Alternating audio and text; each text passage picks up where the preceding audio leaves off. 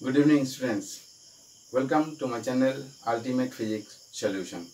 আজ আরো একটি নতুন ক্লাস নিয়ে আমরা হাজির তোমাদের প্রিয় অনলাইন ক্লাসে। তো আজকের ক্লাস 11 এর একটি অধ্যায় আমরা চুজ করেছি এবং যেটি শুধু ক্লাস 11 নয়, সেটি কিছুটা ক্লাস 9 এর জন্য এবং মেইনলি যে পরীক্ষাটা তোমাদের হয় তার মেন্স এবং অ্যাডভান্সের জন্য গুরুত্বপূর্ণ। তো সেই অধ্যায়টাই আমরা নিয়ে দেখবো আজকে কি আলোচনা করা যায়। তো তার জাস্ট আজকে আমরা বেসিক পার্টটুকু দেখব। তার যে টার্মসগুলো হয় ওই অধ্যায়ের, সেই টার্মসগুলোর অর্থ কী বা সেই টার্মসগুলো সম্পর্কে আমরা কি বুঝি সেগুলোই আমরা আজকে দেখবো। জাস্ট খুব একটা বড় হবে না। তো যেহেতু ফিজিক্সের ভিডিও, থিওরি তো আছেই, তো সেক্ষেত্রে আশা করছি 10 মিনিট কিংবা ম্যাক্স টু ম্যাক্স 15 মিনিটের মধ্যে হয়ে যাবে। তো ভিডিওটি প্রথম থেকে শেষ পর্যন্ত দেখো, আশা করি ভালো লাগবে। ভালো লাগলে লাইক করো, শেয়ার করো অনেক, যাতে আরও অনেকেই এটা থেকে কিছু হেল্প পায়। আর চ্যানেলে যদি নতুন হও তো সাবস্ক্রাইব করো এবং বেল নোটিফিকেশনটা ক্লিক করে দিও, যাতে তোমাদের কাছে আমি পরবর্তীকালে কোনো ভিডিও আপলোড করলেই তোমাদের কাছে একদম প্রথমেই ভিডিওটার নোটিফিকেশন যায়। তো বেশি কথা না বলে আজকে স্টার্ট করব। দেখতেই পারছো আজকের অধ্যায়টা হচ্ছে সার্কুলার মোশন, বৃত্তীয় গতি। তো কি জিনিস সেটা আমরা স্টার্ট করছি। তো আমরা জানি গতি, কোন একটা কণার গতি একটা হয় রৈখিক বরাবর, এটা আমরা পড়ে এসেছি, মানে বিগত 2-3 সপ্তাহ আগে ক্লাসে আমরা পড়ে এসেছি যে 1 ডাইমেনশন মোশন হয়, 2 ডাইমেনশন হয়, 3 ডাইমেনশন হয়, তো ডাইমেনশনাল মোশন হয়। আজকের যেটা হবে সেটা একটু অন্যরকম, সার্কুলার মোশন। তো তোমরা এই টার্মসটা শুনেই বুঝতে পারছো একটা বৃত্ত, মানে একটা বৃত্ত পথে গতি হবে। তো আমি ছবিটা এঁকেছি। তো ধরো এই একটা হচ্ছে বিন্দু, মানে এটা ঠিক আছে এইরকম, এটা একটা হচ্ছে অ্যাক্সিস। তো এই অ্যাক্সিসটাকে কেন্দ্র করে এই যে মোশনটা হয় এটাকেই বলা হয় হচ্ছে সার্কুলার মোশন। ক্লিয়ার? এইবার যে প্লেনে এটা হয় তাকে বলে হচ্ছে যে ঘূর্ণন তল। যে প্লেনে বা যে তলে এটা সম্পন্ন হচ্ছে তাকে বলে হচ্ছে ঘূর্ণন তল। ক্লিয়ার? তো যে ল্যাঙ্গুয়েজ, যে টার্মসগুলো এখানে আছে বা যে টার্মসগুলো আমাদের এখান থেকে জানা উচিত, সো সেই টার্মসগুলোকে নিয়ে আমরা আলোচনা করব আর তাদের বেসিক পার্টগুলো আমরা জানবো। তো কি কি টার্মস সেটা আমরা এবার দেখো। ফার্স্ট হচ্ছে অ্যাঙ্গুলার ডিসপ্লেসমেন্ট। কৌণিক সরণটা কি? আমরা রৈখিক সরণ পড়েছিলাম। কোনো একটা কণার প্রাইমারি, ধরো একটা কণা এইরকম যাচ্ছে, তো এই পয়েন্ট আর এই পয়েন্ট, এটা যদি ইনিশিয়াল আর এটা যদি ফাইনাল হয়, এদের মধ্যে যে গ্যাপটা হচ্ছিল এটা হচ্ছিল লিনিয়ার ডিসপ্লেসমেন্ট। এবার অ্যাঙ্গুলার ডিসপ্লেসমেন্ট ঠিক একই রকমের। এখানেও কোনো একটা কণা যখন বৃত্ত পথে ঘুরছে, তো তার প্রাথমিক পয়েন্ট এটা ছিল, অন্তিম পয়েন্ট এইটা আসলো। তো এই যে এ বি, এদের মধ্যে আমি ডিস্টেন্সটা ধরলাম এক্স, আর এ থেকে বিতে আসতে তার টি সময়ে লেগেছে। এই যে এদের মধ্যবর্তী দেখো একটা কোণ তৈরি হয়েছে, একটা কোণ জেনারেট হয়েছে। এই যে মধ্যবর্তী যে কোণটা তৈরি হয়েছে এইটাকেই বলে হচ্ছে অ্যাঙ্গুলার ডিসপ্লেসমেন্ট। তাহলে অ্যাঙ্গুলার ডিসপ্লেসমেন্টকে থিটা দিয়ে রিপ্রেজেন্ট করা হয়। ক্লিয়ার? এবারে হচ্ছে অ্যাঙ্গুলার ডিসপ্লেসমেন্টকে আমরা মাপবো কি দিয়ে, তার মানে কতটা অ্যাঙ্গুলার ডিসপ্লেসমেন্ট হলো। তো আমরা কোণকে কি দিয়ে মাপি? ডিগ্রি বা রেডিয়ান দিয়ে। তো মেনলি এটাকে রেডিয়ান দিয়ে মাপ হয়। তো সেখানেও একটা সম্পর্ক আমরা ক্লাস 10-এ পড়ে এসেছি বা ক্লাস 9-এ, যে 1 degree is equals to π/180 radian. এটা আমরা পড়ে এসেছি। তো এখান থেকে আমরা radian, 1 radian is equals to কি সেটা আমরা পেয়ে যাব। তো তার একক হচ্ছে রেডিয়ান, বাট এর কিন্তু কোনো মাত্রা বা ডাইমেনশন নেই। কৌণিক মানে অ্যাঙ্গুলার ডিসপ্লেসমেন্টের কোনো ডাইমেনশন নেই। ক্লিয়ার? এবার দেখো লিনিয়ার আর অ্যাঙ্গুলার ডিসপ্লেসমেন্ট, এদের মধ্যে সম্পর্কটা কি, রিলেশনটা কি। এই ছবিটাকে আমরা যদি একটু জুম করে আঁকি, মানে একটু কাছে এনে আঁকি, তো আমি সেটাকে এরকম আঁকতেই পারি।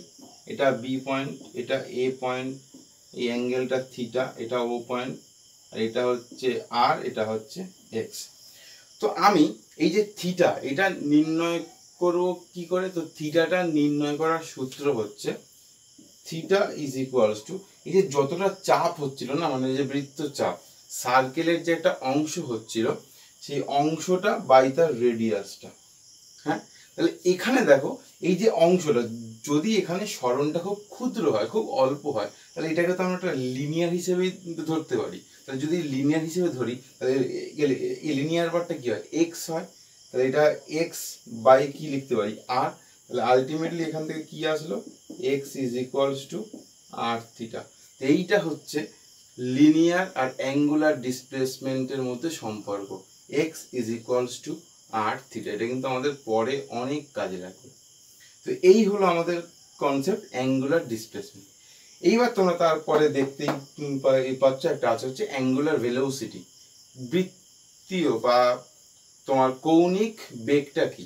দেখো আমরা রৈখিক বেগ পড়েছি, রৈখিক বেগে কি ছিল না, একটা সময়ে একটা দূরত্ব যাবে, তো সেই দূরত্ব ডিভাইডেড বাই সেই সময়, সেটাকেই আমরা বেগ হিসেবে পড়েছিলাম। তো এখানেও ঠিক সেম জিনিসটা পাবো। দেখো এখানে কতটা দূরত্ব গিয়েছিল, এক্স থেকে এ অবধি, এ থেকে বি অবধি এক্স ছিল, তাহলে দূরত্ব কত, A B is equals to x, time কত টি।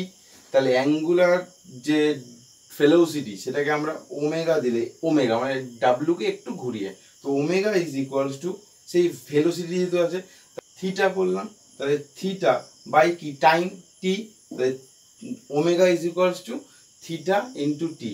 এটাই হচ্ছে অ্যাঙ্গুলার ভেলোসিটি। তাহলে angular velocity is equals to কি না, অতিক্রান্ত দূরত্ব বাই সময়। ক্লিয়ার? এটা হচ্ছে বেগের ডেফিনেশন।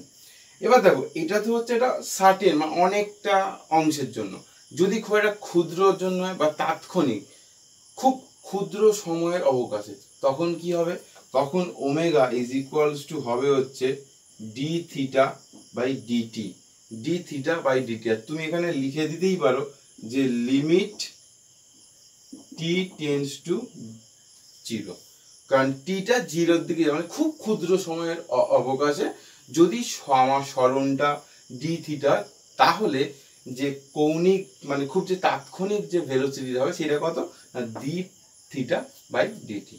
ক্লিয়ার? তাহলে এইটা হচ্ছে আমার অ্যাঙ্গুলার ভেলোসিটি। এবার তাহলে অ্যাঙ্গুলার ভেলোসিটির একক কি, মানে ইউনিটটা কি, দেখো থিটা বাই টি, থিটার ইউনিট কি ছিল এক্ষুনি, রেডিয়ান ছিল, আর এটা কি সেকেন্ড। তাহলে এর এককটা কি, এর একক হবে হচ্ছে র্যাড পার সেকেন্ড, মানে র্যাড মিনস এখানে রেডিয়ান, তো রেডিয়ান পার সেকেন্ড। ক্লিয়ার? এবার এর মাত্রা কি, দেখো আমরা একটু আগে পড়েছিলাম থিটার কোনো মাত্রা হয় না, theta is a dimensionless quantity. So what is the dimension of angular velocity? So the answer is the dimension of velocity is t inverse 1. কেন না টিটা তলায় আছে, তাহলে এই টিটা যে উপরে উঠবে এটা কি হবে টি মাইনাস ওয়ান, আর সময়ের মাত্রা কি হয় ক্যাপিটাল টি, আর যেহেতু এটা উপরে উঠছে মাইনাস ওয়ান। ক্লিয়ার? তাহলে এই হচ্ছে আমার অ্যাঙ্গুলার ভেলোসিটির মাত্রা। ক্লিয়ার? এইবার তোমাদের মনে স্বাভাবিক প্রশ্ন আসাটা উচিত, যারা ফিজিক্স শিখতে যায় তাদের মনে সঙ্গে সঙ্গে প্রশ্ন আসবে যে আচ্ছা আপনি তো স্যার একটু আগে কৌণিক সরণ আর রৈখিক সরণের সম্পর্কটা দেখালেন, তাহলে এখানে কৌণিক বেগ আর রৈখিক বেগের সম্পর্ক কি কিছু আছে? অবশ্যই আছে, কেন নেই, যেহেতু ওটা থাকতে পারে তাহলে এটা অবশ্যই থাকতে পারে। এটা আমরা দুটো ভাবে দেখব, বইতে কি আছে আমি জানি না, বাট আমরা দুটো ভাবে দেখব। কি কি ভাবে দেখব, দেখো কেস ওয়ান, ফার্স্ট কেস, আমরা রৈখিক বেগ ইজ ইকুয়ালস টু কি জানি, V is equals to x by T, এটা আমরা জানি V is equals to x by T. একটু আগে একটু ভেবে দেখো এক্স ইজ ইকুয়াল টু আমরা কি পড়েছিলাম, আর ইন্টু থিটা, কিচ্ছু করবো না, এখানে আর ইন্টু থিটা বাই টি বসিয়ে দেবো। হ্যাঁ, আবার একটু আগে ভাবো, জাস্ট এক্ষুনি কি করলাম, ওমেগা ইজ ইকুয়ালস টু কি পেলাম থিটা বাই টি, তাহলে এখানে দেখো এটা থিটা বাই টি আছে, তাহলে এটাকে আমরা কি লিখতে পারি আর ইন্টু ওমেগা লিখতে পারি কি না, কারণ আর ইন্টু থিটা বাই টি আমরা লিখতেই পারি। তাহলে V is equal to ultimately আসলো কি না V is equals to R omega. এই হচ্ছে রৈখিক বেগ আর কৌণিক বেগের মধ্যে সম্পর্ক, V is equals to R into omega. Clear? এবার কথা হচ্ছে ভি তো ভেক্টর, লিনিয়ার বেগ ভেক্টর হয়, আর এটাও একটা distance, that is also vector. তাহলে ওমেগাটা কি? ওমেগাও ভেক্টর। কি ভেক্টর না সেটা হচ্ছে অক্ষীয় ভেক্টর। তো ভেক্টরের দিকটা কি? একটা ভেক্টর থাকলে তো তার একটা দিক থাকবেই। তো দিকটা কি সেটা আমরা একটু পরে আসছি, একদম লাস্টে সবারটা বলে দেবো, বাট একটা দিক আছে, আর এও ভেক্টর। আমি একটু আগে বলেছিলাম যেটা আমরা দু রকম ভাবে শিখবো। আরেকটা ভাবে কি শিখবো, এইটা হচ্ছে প্লেন সিম, এরা বাচ্চারা করে। এটা হচ্ছে লেজেন্ডের জন্য, জাস্ট জোকস অ্যাপার্ট। এটা হচ্ছে আমরা ডিফারেন্সিয়েশনের মাধ্যমে করব। একটু আগে আমরা দেখলাম ওমেগা ইজ ইকুয়ালস টু আমরা ডি থিটা বাই ডিটিও লিখতে পারি, ডি থিটা বাই ডিটিও লিখতে পারি। আর এর আগে অ্যাঙ্গুলার ডিসপ্লেসমেন্টে আমরা কি দেখেছিলাম না theta is equals to x by আর। তাহলে এটাকে আমরা কি লিখতে পারি, D DT of x by R. Just থিটাকে replace করলাম এক্স বাই আর দিয়ে।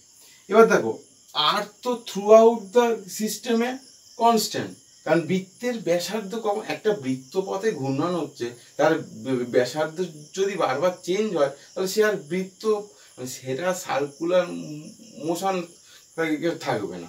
তো সেই জন্য আরটা কনস্ট্যান্ট, তাহলে আমরা আরটাকে বাইরে বার করে আনলাম। তাহলে কি থাকলো, ডিএক্স বাই ডিটি। খুব ভালো করে মনে করে দেখো, যখন আমরা ওয়ান ডাইমেনশনাল মোশনে পড়েছিলাম সেখানে একটা তাৎক্ষণিক বেগ বলে একটা পার্ট ছিল। সেই তাৎক্ষণিক বেগে কি ছিল, V is equals to del x by del T বা ডিএক্স বাই ডিটি। তাহলে এটাকে আমরা কি লিখতে পারি, এটাকে আমরা ভিও লিখতে পারি। তাহলে এটাকে আমরা ওয়ান বাই আর ইন্টু এইটাকে ভি লিখতে পারি। তাহলে আলটিমেটলি আসছে কি, আটটা এর সাথে গুণ হয়ে যায়, তাহলে কি আসে, V is equals to R into omega, এইটা এসছে।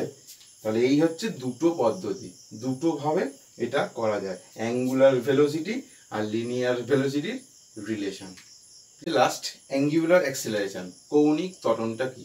তো আমরা কি জানি, বেগ যখনই চেঞ্জ হয়, প্রাথমিক বেগ আর অন্তিম বেগের যেই চেঞ্জ আসে, একটা পরিবর্তন আসে, তখনই ত্বরণ সৃষ্টি হয়।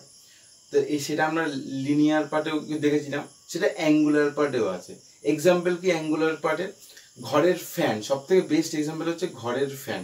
তো ঘরের ফ্যান কি হয়, যখন তোমরা সুইচ অন করবে দেখবে একটা টোটাল পাক খেতে মানে 360 ডিগ্রি রোটেশন করতে প্রায় 3 থেকে 4 সেকেন্ড টাইমটা লাগিয়ে দেয়। বাট তারপরের একটা পাক ধরো 2 সেকেন্ড হয়ে যায়, তারপরের একটা পাক 1 সেকেন্ড হয়ে যায়, তারপরে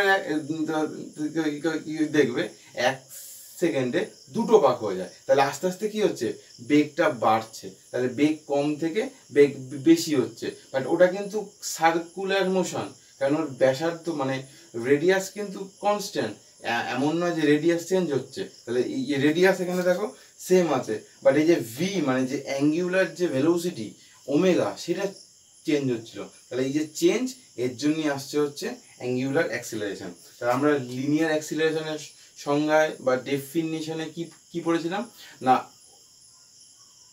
final velocity minus initial velocity divided by time. তাহলে এখানেও তাই পড়বো, অ্যাঙ্গুলার অ্যাক্সিলারেশনকে আমরা আলফা দিয়ে লিখি, alpha is equals to final angular velocity that is omega 2 minus initial angular velocity that is omega 1 divided by T. This is angular acceleration. এবার যদি এটা তাৎক্ষণিক হয় মানে খুব অল্প সময়ের ব্যবধানে, যেটা আমরা একটু আগে পড়লাম, সেখানেই হবে যে alpha is equals to D omega by DT. Clear, D omega by DT. এবার স্বাভাবিকভাবেই আমরা একে একে আসবো হচ্ছে মাত্রা কি আর একক কি। তো ইউনিটটা কি, ইউনিট হচ্ছে কি আছে দেখো, ওমেগা বাই টি আছে। ওমেগার ইউনিট বা একক কি ছিল, র্যাড পার সেকেন্ড। এখানে আরও একটা তলায় টি আছে, তার মানে আরও একটা সেকেন্ড, তার মানে হবে হচ্ছে রেড পার সেকেন্ড স্কোয়ার। এটা হচ্ছে ইউনিট মানে একক। মাত্রা কি? ওমেগার মাত্রা ছিল হচ্ছে t-1, t⁻⁻1 বাই আরও একটা টি, তাহলে এই টিটা আবার ওপরে উঠবে, তাহলে কি হয়ে যাবে t-2। এইটা হচ্ছে অ্যাঙ্গুলার অ্যাক্সিলারেশনের মাত্রা বা dimension. Clear?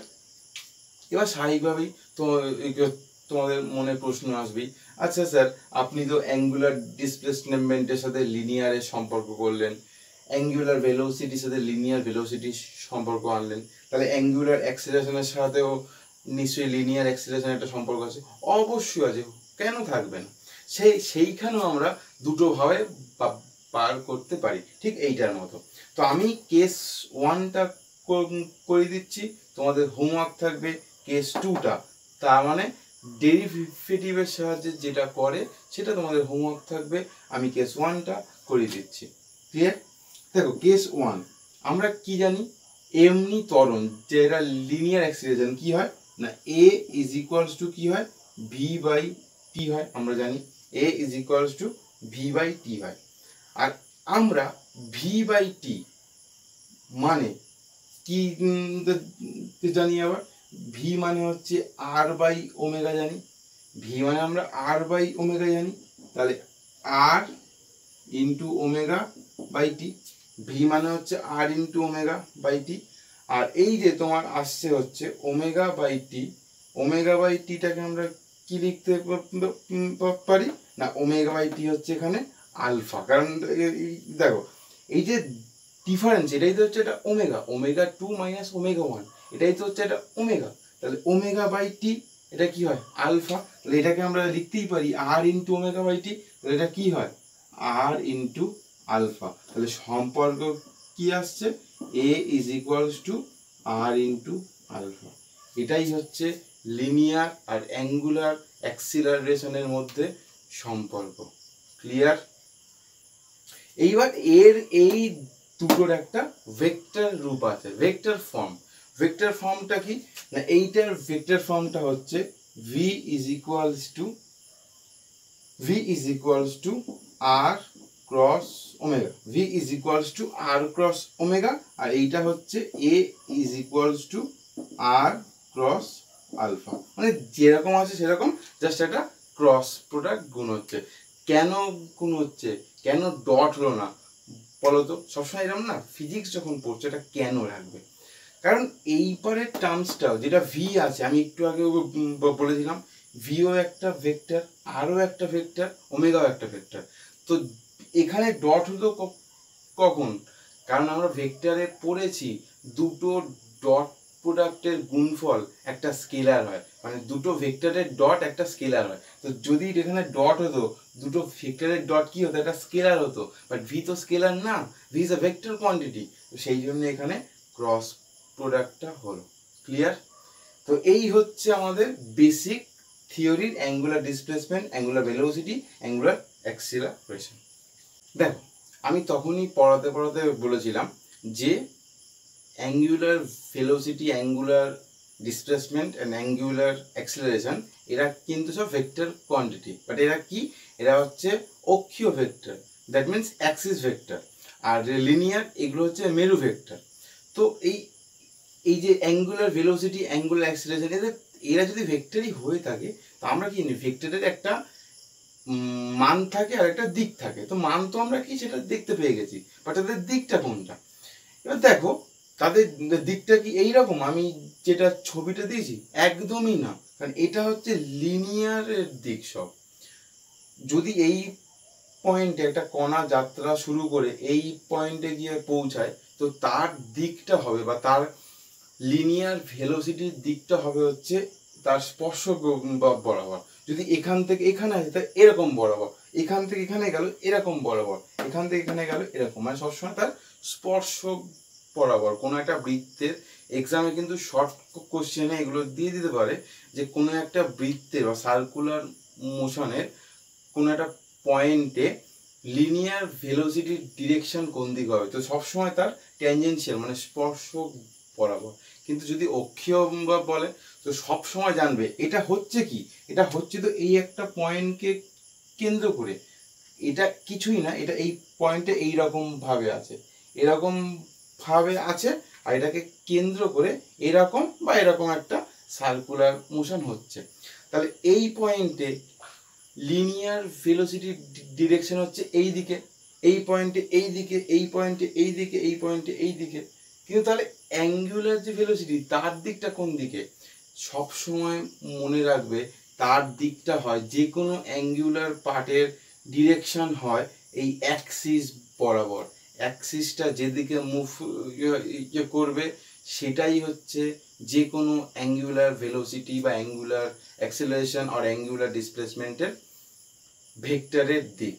Example, for an example, ধরো আমরা ছাতা নিয়ে যাচ্ছি, বৃষ্টি হচ্ছে, হঠাৎ করে ধরো আমি আর একজন ছাতায় যাচ্ছি, তো হঠাৎ করে এই দিক থেকে বৃষ্টির জলটা আসে, তো আমরা ছাতাটা এরকম ধরি, ধরতে ধরতে হঠাৎ করে এই দিকে ধরিয়ে দিই, তো এই দেখো এইরকম ছিলাম ধরে, সেটাকে এই করে দিলাম, তাহলে এই অ্যাক্সিসটা চেঞ্জ করলাম, বাট যে সার্কেলটা ছিল সেটা কিন্তু চেঞ্জ হলো না, সেটা কিন্তু এই থেকে এই হয়ে গেল, বাট অ্যাক্সিসটা কিন্তু চেঞ্জ হলো, তো অ্যাক্সিসের দিক কিন্তু চেঞ্জ হয়ে গেল, অ্যাক্সিসের দিকটা চেঞ্জ হলো। তো এইটাই হচ্ছে কিন্তু যে কোনো অ্যাক্সিসে, তো আমরা এই ধরি বা এই ধরি বা এই ধরি বা এই ধরি, ছাতার যেখানেই ধরি এই যে মেন অ্যাক্সিসটা হয় সেইটা কিন্তু চেঞ্জ হয়, এই বা এই বা এই বা এই, যাই করি মেন অ্যাক্সিসটা কিন্তু চেঞ্জ হয়। তো এই মেন অ্যাক্সিসটাই হচ্ছে যে কোনো অ্যাঙ্গুলার পার্টের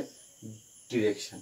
আশা করি বোঝা গিয়েছে। তাহলে অ্যাঙ্গুলার ডিরেকশনের পার্ট হচ্ছে তার অ্যাক্সিস বরাবর, আর লিনিয়ারের পার্ট হচ্ছে সবসময় তার ট্যানজেনশিয়াল বরাবর। তো এই জন্য এই ছবিটা বড়ভাবে আছে, সেটা হচ্ছে টাইম পিরিয়ড অ্যান্ড ফ্রিকোয়েন্সি, পর্যায়কাল এবং কম্পাঙ্ক। তোমরা অনেকেই এর আগে পর্যায়কাল বা কম্পাঙ্ক কি সেটা পড়ে এসছো, তো তাও আরেকবার জেনে নিচ্ছি। পর্যায়কাল হচ্ছে ধরো একটা সার্কেলকে কমপ্লিট করতে গেলে কতটা অ্যাঙ্গেল করতে, ধরো এই পয়েন্টে স্টার্ট করে সে আবার এই পয়েন্টে ফিরে আসতে, তাহলে তাকে 2π মানে 360 ডিগ্রি অতিক্রম করতে হবে। এবারে ধরলাম তার যেতে সে ওমেগা স্পিড নিয়ে গেল, যেহেতু সার্কুলার মোশন হচ্ছে সেহেতু সে ওমেগা স্পিড নিয়ে গেল, তাহলে ওমেগা স্পিড নিয়ে গেল 2π দূরত্ব অতিক্রম করলো, তাহলে এই 2π দূরত্ব অতিক্রম করতে তার কত সময় লাগলো এটা আমরা কি করে জানবো? এই 2π/ω এটা করলেই আমরা কি জানতে পারবো, তার কতটা সময় লাগলো। মোট অতিক্রান্ত দূরত্ব বাই বেগ, এটা করলেই আমরা সময়টা পেয়ে যাবো। সেই যে সময়টা পাবো এটাকে আমরা ক্যাপিটাল টি দিয়ে দেখি, এই capital T is equal to হচ্ছে 2π/ω, এটাকেই আমরা পর্যায়কাল বলি। তাহলে একটা পূর্ণ কম্পন সম্পন্ন হতে যে কটা সময় লাগে বা যতটা সময় লাগে তাকে বলে হচ্ছে পর্যায়কাল। ক্লিয়ার? এবার কম্পাঙ্ক। কম্পাঙ্ক কি? কম্পাঙ্ক ঠিক তার উল্টো, কিছুই না, ঠিক তার উল্টো।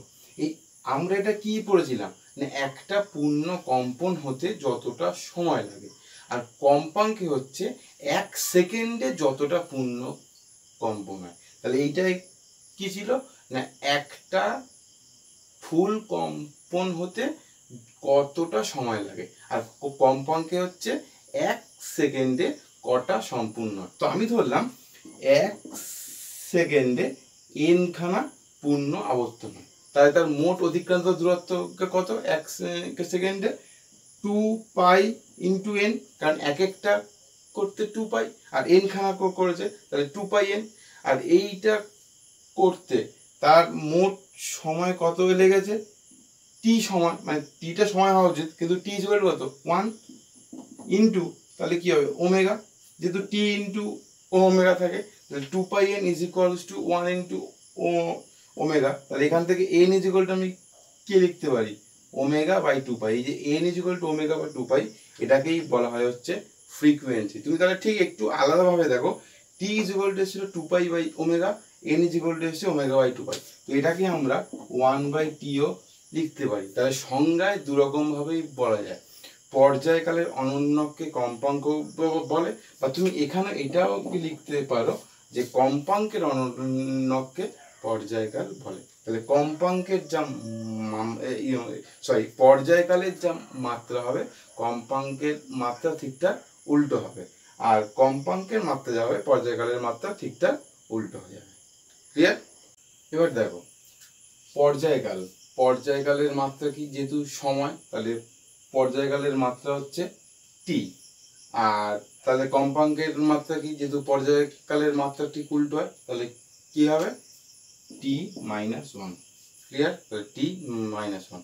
আর পর্যায়কালের এককটা কি না, পর্যায়কালের একককে বলা হয় হচ্ছে আরপিএস অর আরপিএম। তো আরপিএম হলো ইউজ করে, আরপিএস ইউজ করে। What is RPS? Revolution per second. R what is RPM? Revolution per minute.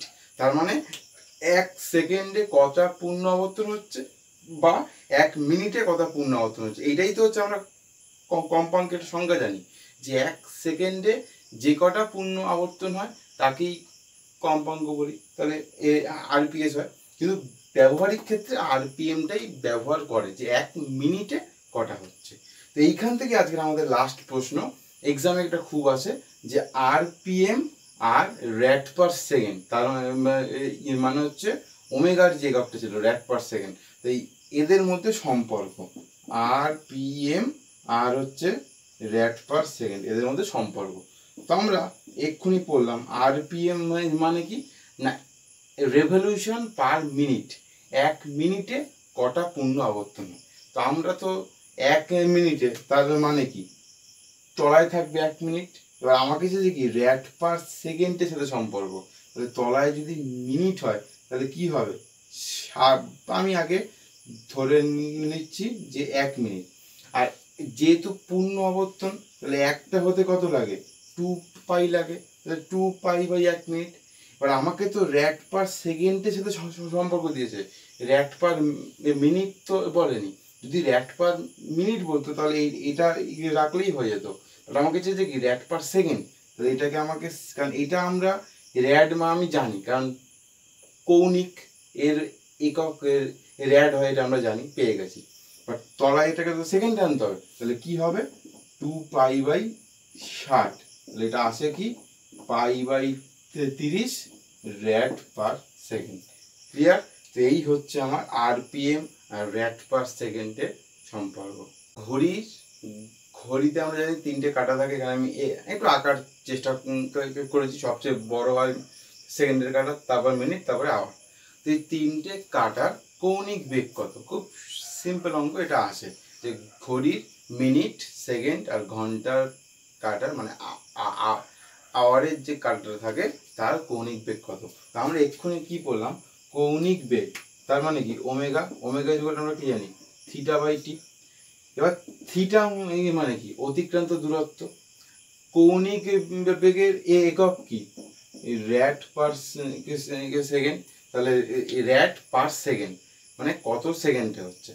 এবার একটা পূর্ণ আবর্তন মানে কত 2π, এই ঘড়িটা একটা পূর্ণ মানে এখান থেকে স্টার্ট করে আবার এখানে আসতে কত 2π, তাহলে এই থিটাটা হচ্ছে 2π।